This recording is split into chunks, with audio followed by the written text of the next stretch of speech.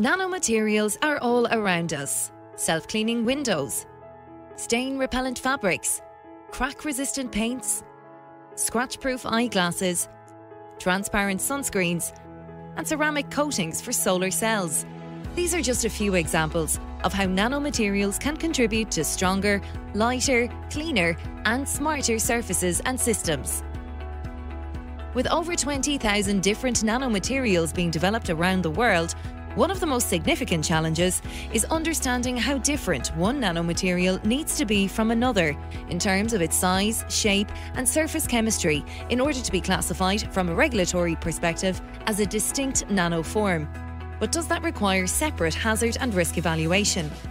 The EU-funded project NanoCommons is developing a suite of nanoinformatics tools to address this challenge, as well as to replace costly animal experiments with predictive in silico testing.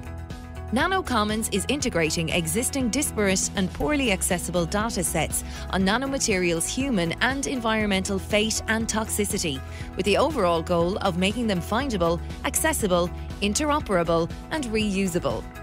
This ensures substantial return on investment, positive socio-economic impact, and safe nano-containing products from the EU's investment in nanosafety research. Additionally, the project is promoting data-driven innovation by developing approaches to collect data as it is generated in the optimal format for subsequent searching, mining, combining, and reuse in model development and risk assessment, significantly enhancing the inherent value of this data.